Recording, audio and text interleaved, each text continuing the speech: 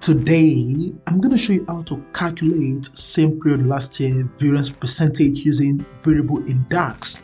And this is going to take into consideration using the if logical DAX function to undo 0 or blank when current or the previous year values are missing.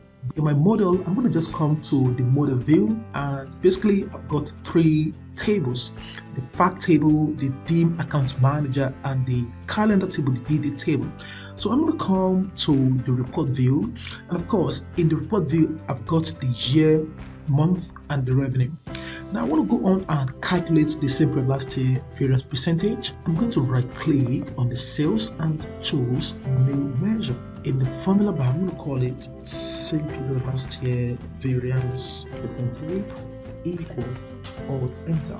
For the first variable, I'm going to call that underscore current year revenue equals to established revenue measure or enter. And then for the second variable, I'm going to call that underscore previous year revenue equals or enter. I'm going to press the tab key, and I'm going to call the calculate DAX function, and then alt enter. For the expression, I'm going to call the revenue measure, comma, alt enter.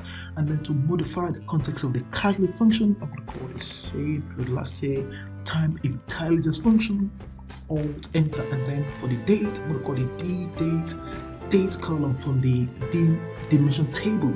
So I'm going to close the bracket for the same period last year, alt enter, backspace, and then I'm going to close the bracket for the calculate, alt enter, backspace, and then for the return, alt enter. Now we want to undo all the blanks in the current and the previous year, so I'm going to use the if function, and then alt enter. Now for the logical test to be evaluated, I want to check if the underscore current year is blank, so I'm going to use is blank function, and then I'm going to check the underscore current year and then close that up, and then I want to put in the space. Now I'm going to check using the OR logical operation, so I'm going to use double pipe. And then for the second part, I'm going to also check if the previous year is also blank, so under is blank function, and then I'm going to call underscore py revenue and then close that off, and then another double pipe to signify all logical operation. And then I want to also check if the previous year is equal to 0, and then I can put in a comma. So this is going to be the logical test to be evaluated. Now the result, if true, alt enter. Now if this logical test is true, then I want to return blank, and now the blank is just going to be open and close bracket, comma. And then if the logical test is false, alt enter, then I can go on and run the divide. Now for the divide, I want to take the underscore cy, that is the current year, minus the underscore py, the previous year, comma, and then for the denominator, I want to divide by underscore py, that is the previous year, and then for the alternate result, I'm just put in 0, and then I can go on and close the parentheses, I'll close the bracket, and then I can alt enter for the last time, backspace, and close the if logical function.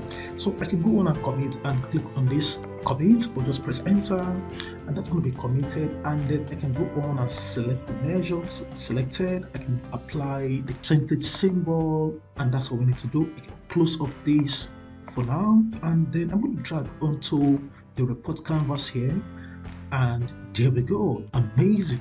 So you can see for all the records for the 2013 to the December of 2013, you can see everything written blanks. That's working fine. And then when I scroll down, you can see all the record for 2016 that we do not have actually, not visible. So this is basically how we can use the amazing variable to construct our DAX formula to take into consideration the previous year and the current year that are blanks or 0.